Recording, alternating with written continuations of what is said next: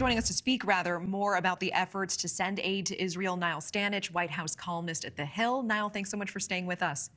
Good to be with you, Natasha. So let's say in a hypothetical world, the House fills the speaker position tomorrow. Does this proposed aid package for Israel and Ukraine immediately pass, and why or why not? I think it is likely to pass very, very quickly. Now, it may be tweaked around the edges, but the basic dynamic here is that there are an enormous number of House members in both parties who want that aid for Israel. Yes, there are some on the left of the Democratic Party who are skeptical. When it comes to Ukraine, there are some on the right of the Republican Party who are skeptical.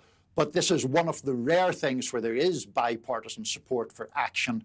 If there's a speaker, I would expect this to pass promptly. Okay, and this proposed aid is not just for Israel, but also for Ukraine, the border, for other issues as well. First of all, is this a very strategic and smart move by President Biden, or does the width of this bill make it any less likely to pass compared to just a standalone Israel bill?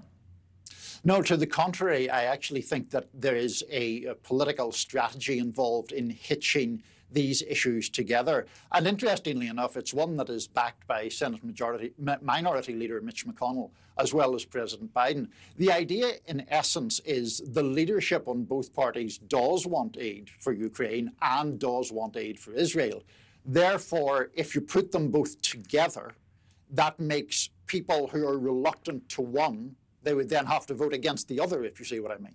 They're not eager to do that, and so the linkage of the issues is designed to maximize support. Okay. As we mentioned earlier in our newscast, some military experts believe that both Israel and Hamas are breaking the rules of armed conflict, the rules of war. Could that be a factor in affecting if and how much American aid goes to Israel? Do Americans care about Israel potentially breaking any rules of war? Does our political system care about that? That's such a great question. That's one of those questions I wish we had 20 minutes to discuss. Obviously, it is important that any nation abides by the rule of law and the laws of war. Obviously, it is important if Israel is breaking those, just as Hamas carried out that horrendous attack. The problem politically is Israel's behavior has been often condemned by many other segments of the international community. And there has never been that much evidence that the American body politic cares. I mean, the Israeli occupation of the West Bank has been going on for decades, illegal under international law. But American politicians of either party don't seem particularly eager to do anything about it. The annexation of land on which Israeli settlements are built would be illegal under international law. What has America tried to do to stop it, really?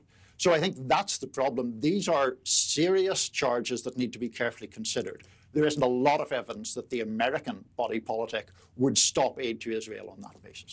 You know, there is a clip that is circulating online right now of President Biden from decades and decades ago talking about why Israel is so important beyond ideological friendship and our allyship, why it is so strategically important for it to remain intact in the Middle East for the United States. Can you help put that into context for us beyond just a friendship and a long-standing allyship? Why is it so important that Israel does not fall? Well, I think from the United States point of view, there are several reasons. I mean, the fact that it is the only true democracy in the region, despite its flaws and faults, which we can get to, it is a parliamentary democracy. The fact that it is a key US ally is obviously important. And I think when you look at polls, I mean, the American public broadly sympathize with the Israelis much more than the Palestinians in the conflict as a whole. And I think that gets to the idea that Americans view Israel as endangered, encircled by Arab nations, and under threat.